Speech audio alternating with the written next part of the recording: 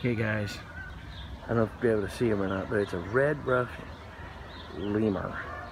He's up in base of the rock. There's a little cave and he's laying up in there. It might be a second, not sure.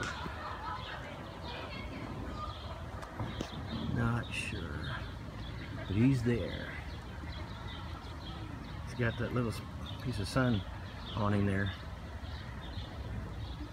You can see him. He's had his eyes open earlier. So, there's that. Now we'll come over here real quick. Large anteater and... What'd you say that other thing was? We're hungry. What'd you say that was? Capybara. Yeah, large giant anteater and capybara.